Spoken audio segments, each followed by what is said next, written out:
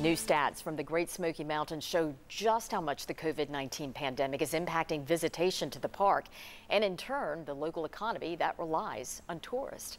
10 News reporter Jim Matheny digs into the numbers that show surprisingly large crowds in the month of May.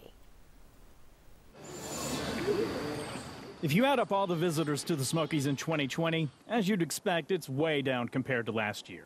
A 40% drop compared to the first 5 months of 2019. But here's the thing. It's tough for any year to measure up to 2019 because it shattered the visitation record by more than 1 million people. So instead of comparing everything to last year, we added up all the numbers to come up with the average over the last 5 years. You still see a severe drop, but not as steep, with visitation down 31% compared to the average.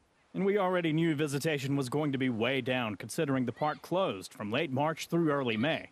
Here is where the numbers get interesting, is if you only look at the month of May. Now, the previous 5 years, the Smokies usually average almost exactly 1 million visitors in May.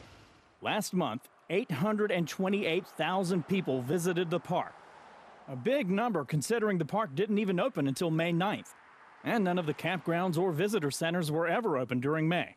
The park was closed more than 25% of May, and visitation was only down 17%. That means a lot of people visited in 3 weeks.